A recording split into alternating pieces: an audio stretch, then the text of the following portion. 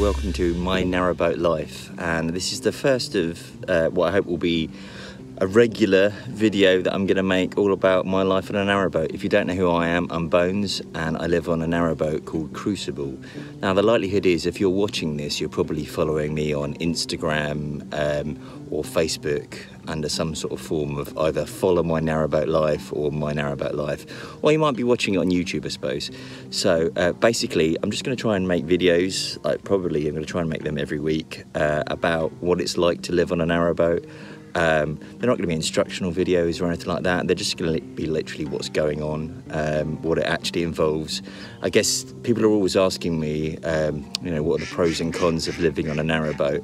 And I figured the easiest way to show it is just to make videos and show you the kind of things that you're up against, but also the joys of living on a narrowboat. And so, as the first video today, the thing I've got to do today is I've got to clean the flue of my chimney, which is very exciting, and probably paint some bits of rust on the side of my boat. So there you go, that gives you an indication of some of the daily chores that aren't that great that you have to do on a narrowboat. So without further ado, I'll get on with some of that and I'll speak to you later. Bye. Right, so this is the chimney on the outside, and these are the tools that I've got ready. So this is kind of a scrubber thing that's good for scrubbing off some really stubborn stuff. A mask for when I'm doing the stuff inside because it gets really nasty with all the ash and stuff. Just a dustpan and brush. And this, I did have a proper brush for going down the flue, but I'm gonna have to use this improvised thing, which is a toilet brush attached to a pole, because it appears that my other flue brush has gone missing, which is a bit annoying. I think somebody might have nicked it. Right, first I'm going to do some stuff inside. Okay, here's my lovely stove. I've got an Essie stove, which is awesome. And this is where I'm going to start with everything. I'm going to basically lift this thing up, and these things will come apart, and then I'll be able to get inside and give it a good old clean. So I better get on with that.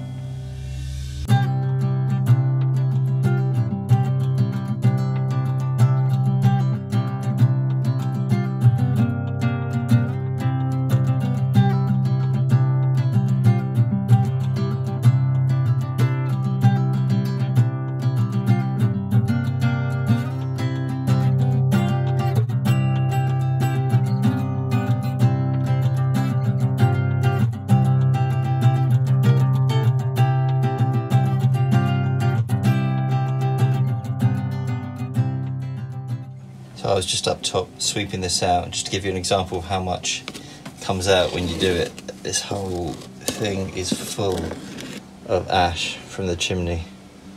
Crazy. Loads of it came out. It's all clean and put back together now, as you can see. And one thing that was really useful, I forgot to mention actually, is one of these things. Hoover. Yeah, that's really good for getting up the really small dust in all the corners and the edges and stuff that you can't quite reach. It's important to remember as well, I think, always I remind myself of the fact that you're not trying to make it absolutely spotless. This is more about making the stove more efficient and safe rather than making it spotlessly clean. Okay, so I guess I need to start painting the rust. So this is a rusty bit that I'm just dealing with. Just kind of trying to get rid of all the flaky bits first before I put the red oxide on.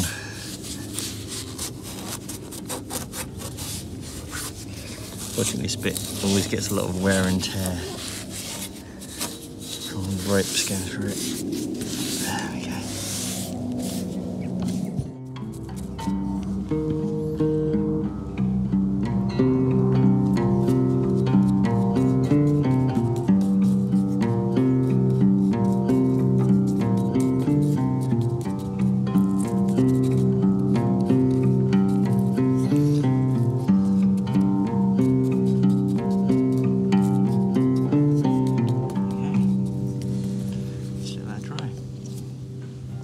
Alright, so yesterday I did some of the rust, and today I'm going to try and paint over it with some black. We'll see how that goes, because I think I'm going to have to do some of it in the canoe, so that'll be interesting. It's a difficult balancing act while in the canoe, because I'm actually in a canoe right now. wobbling around quite a lot.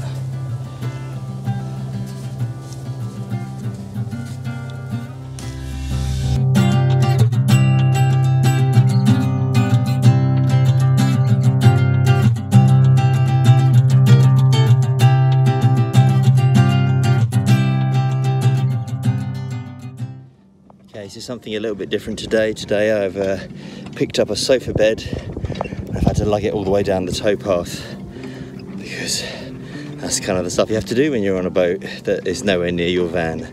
So yeah, hard work. Hopefully it'll look good when it's set up in the boat though. Hopefully it'll be all worth the effort.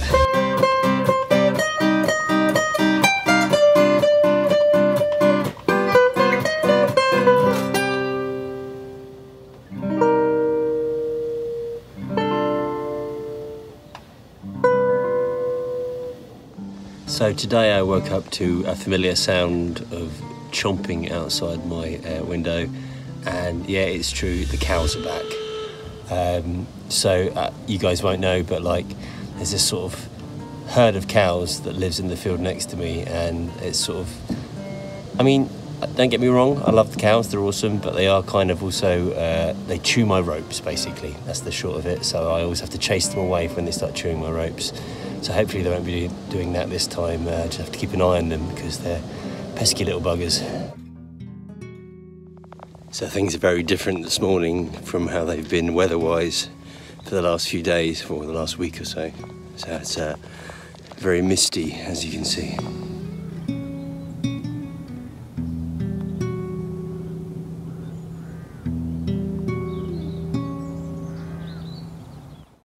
There's an update on another typical boring task. I just went to collect some wood from my van and collect a bit of water as well, and I'm doing it in a sort of a trolley thing that I have, and it's got a puncture which I've just discovered halfway, so it's like particularly hard work.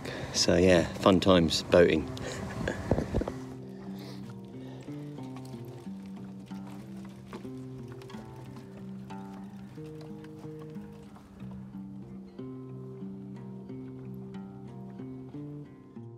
Now I'm just gonna cut the wood and yeah, get it ready to burn on the fire.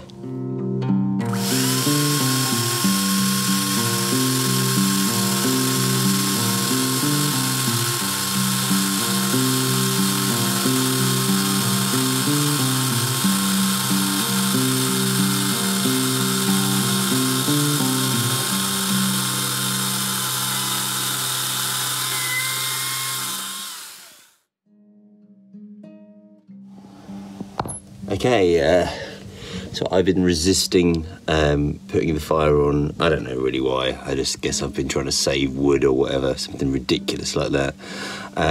But yeah, this morning it's just got too cold, so I'm going to have my first fire of the autumn, I guess, because it's the start of autumn now. And so I thought you'd want to see the way I do it. Now I guess every boater has their own things that they do when they light their fire, their own little idiosyncrasies, and I'm sure a lot of people will have different ways of doing it. For me, and this is just the way I do it. I have some weird little stuff that I do that most other people, I don't know, some people might do, some people don't. I use dried orange skin as a fire lighter, which is actually really good for getting it going. And yeah, so I guess I better start building the fire then.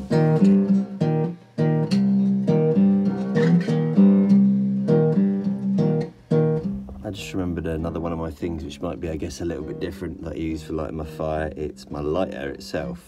It's like a USB chargeable kind of plasma lighter. So the cool thing is, as long as I remember to keep it charged, then it never actually runs out of fuel. So yeah, that kind of charge it up, and then it makes this little spark. And then obviously you do need some sort of little bit of paper or something to light, but this has helped me out a lot of times when, you know, obviously you inevitably run out of matches and things like that. So yeah, it's quite a cool little thing, plasma lighter.